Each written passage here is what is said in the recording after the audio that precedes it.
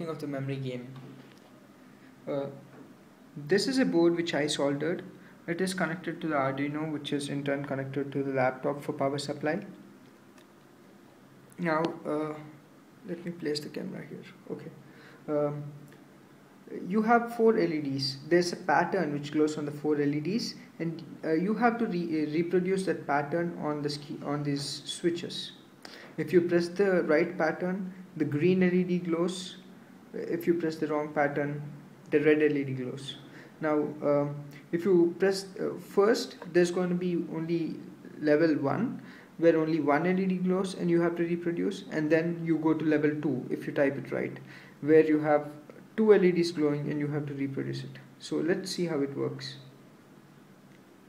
I'm resetting Arduino now. Okay, the 4th LED glows. Let me press the 4th key. Wow, it's right. The 3rd and 1st. Okay, 3rd and 1st. Wow, it's right.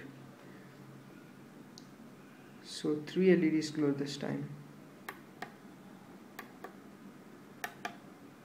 It's right again.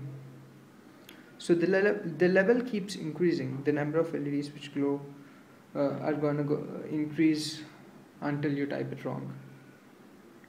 So let me type a wrong key now, and then the red LED glows and you go back to level 1.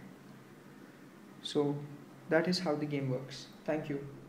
This is an open source project whose code and schematics are linked in the description below. Have fun. Don't forget to subscribe to my YouTube channel for more exciting videos.